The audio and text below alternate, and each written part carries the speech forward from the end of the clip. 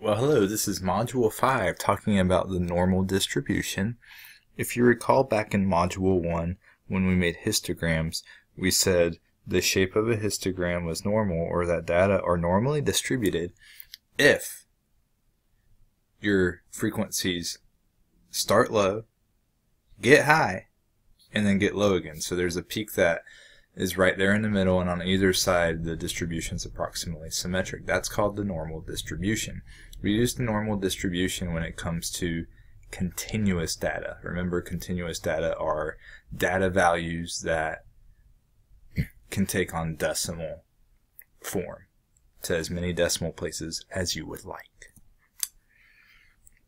So the first stop is actually the empirical rule, and the empirical rule is actually an estimation or an approximation rule that tells you what percentage of the data is located within a certain number of standard deviations of the mean. So this is an estimation rule. There's no technology used. It's just a rule that we're about to learn about.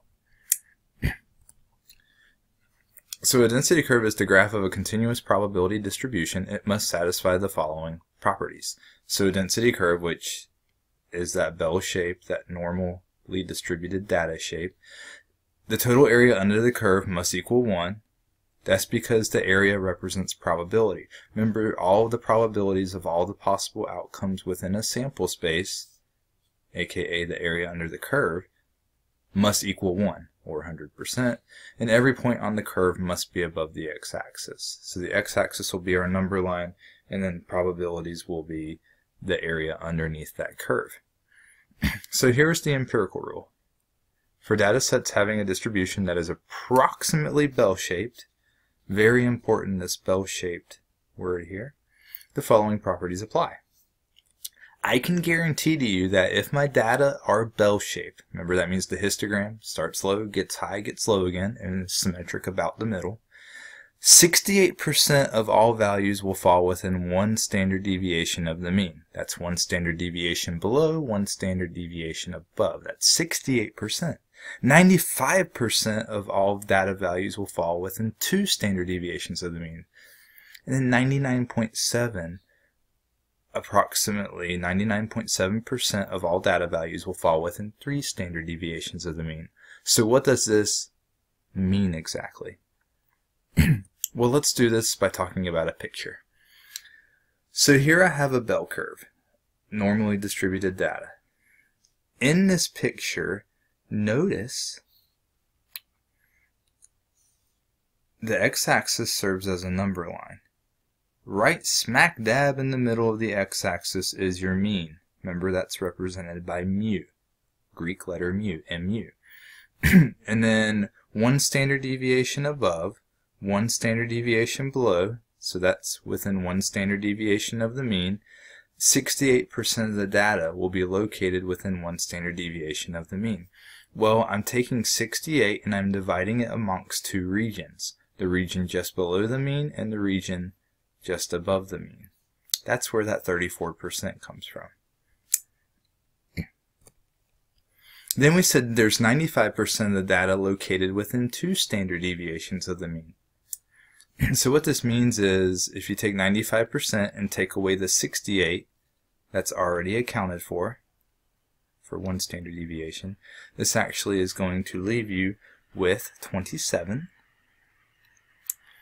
And if you take 27 and you divide it by 2, that's where the 13.5 comes from, because you have these two regions. So together these four percentages add up to 95%. 95% of the data is within two standard deviations of the mean. Let's go further. Then we said 99.7% of the data values are within three standard deviations of the mean.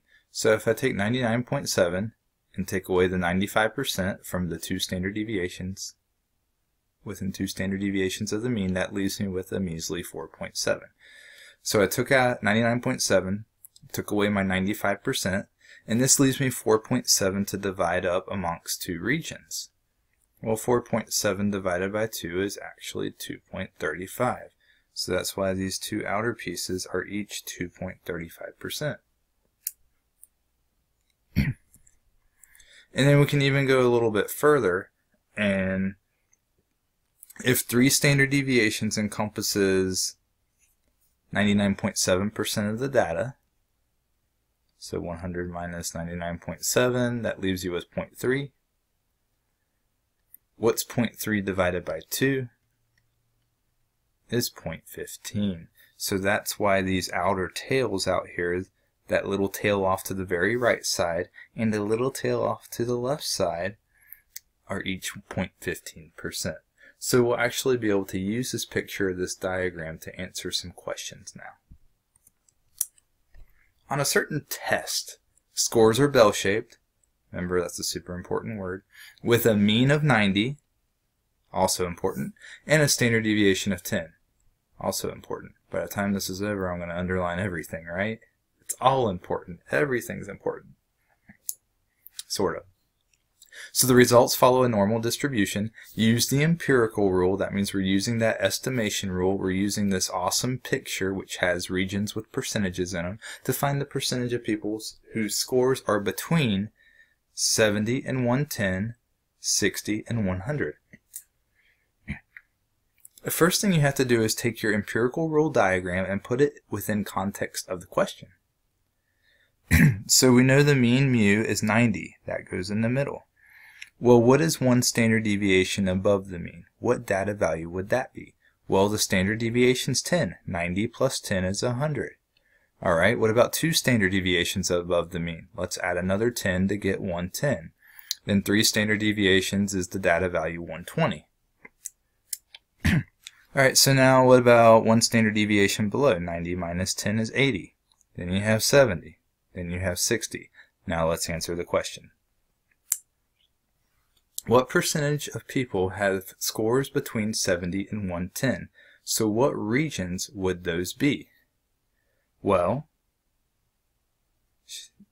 take every region between 70 and 110 and add up those percentages. So you have 13.5 plus 34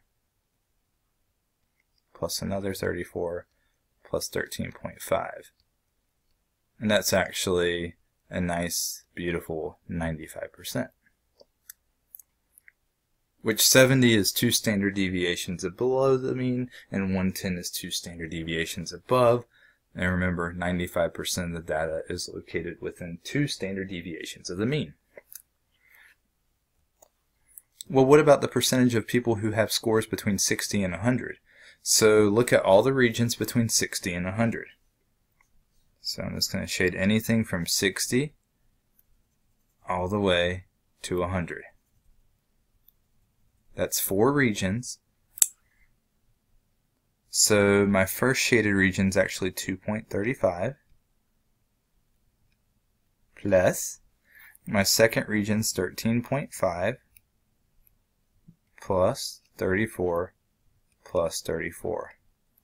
Add up each region that we shaded, each region that's included. And this is actually going to give us 83.85%. So please use the picture. You have to use this visual. It's extremely beneficial. It's extremely helpful. So that's the empirical rule. It's used for estimating the percentage or proportion of data values located within a certain number of standard deviations of the mean. That's all I have for now. Thanks for watching.